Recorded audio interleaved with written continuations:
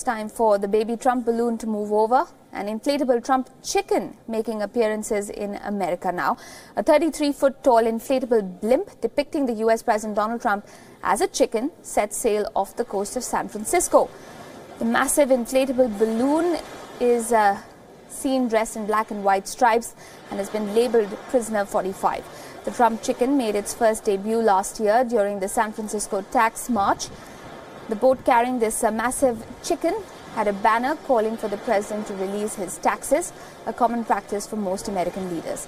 Most recently, the chicken was spotted on an Alcatraz prison transport boat floating around the infamous Prison Island complex. Earlier this month, the 20-foot inflatable orange snarling nappy-wearing Trump baby blimp made its debut in the United Kingdom during Mr. Trump's visit to the country.